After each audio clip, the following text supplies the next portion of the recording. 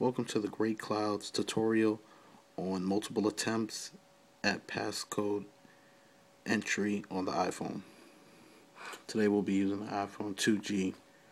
Now, as many of you know, when you enter your passcode into an iPhone multiple times, it'll set up time intervals when you can actually enter the passcode in again. Well, I found a way to bypass that by actually changing the name on the iPhone through iTunes. So today I'll demonstrate on how you can do so. So we'll make an attempt to try the passcode more than once. That's wrong. Second attempt is wrong. Third attempt is wrong. Fourth attempt is wrong. Fifth attempt is wrong.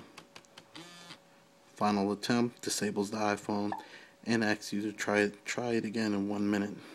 So what I have found is, if you actually go in the iTunes, see here, bring my cursor over to my iPhone.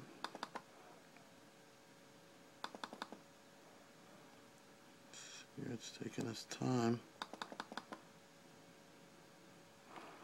And let's change the name to www. Go back down to the iPhone.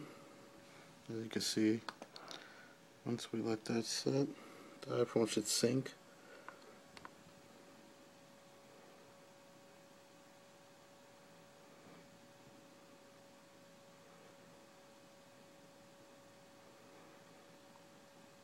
Now, usually this process is a bit quicker. Just waiting for that sync to take place.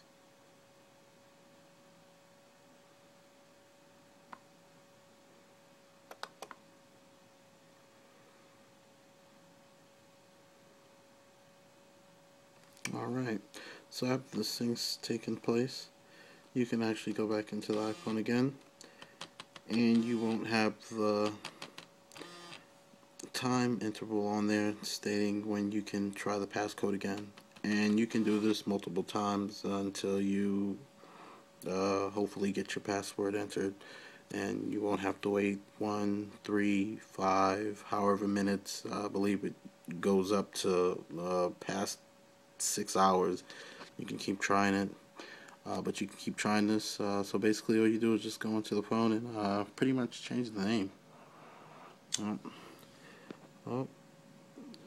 Please like the video or subscribe.